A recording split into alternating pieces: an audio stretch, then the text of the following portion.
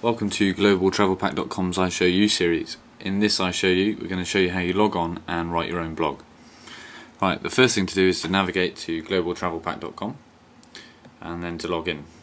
So put your username, in this case our username is username, the password, and then log in. This basically takes us to the WordPress interface we use on this website. To write your own blog, navigate yourself to the Write tab, and this uploads the place where you can start writing your own blog. It's exactly the same as any other word processor you normally use. So your title obviously goes here, and your main body of text goes here. So these tabs are pretty obvious to all of you that use them. This tab here is what we call the hyperlink tag, or the link tab. This is really useful to adding traffic to your blog.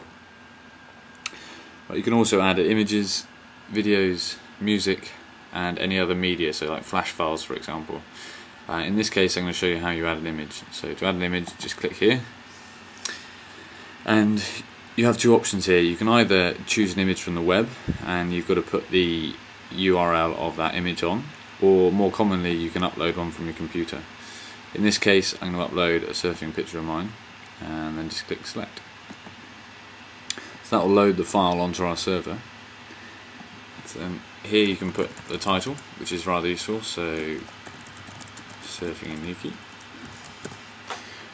You could write a description or a caption, so basically when someone hovers over, that's what will come up.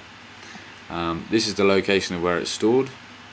You can put how you're going to align it on the page, so left, right, or centered, so we can have it centered, and the size, thumbnail, medium, or the actual size of the image.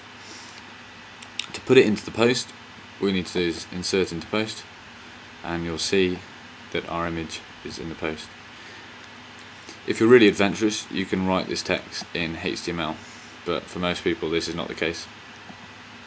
Okay, a really good way of advertising your blog or getting it seen more is by tagging it. So you could put example, I Show You series,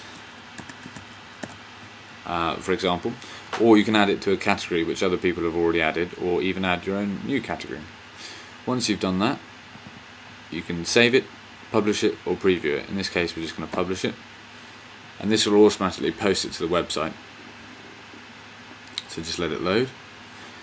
So we've posted it now, so we can visit the site, and we'll see that our post here is in, our pictures here, our title, the time we did it, and who did it. And that's all you need to know.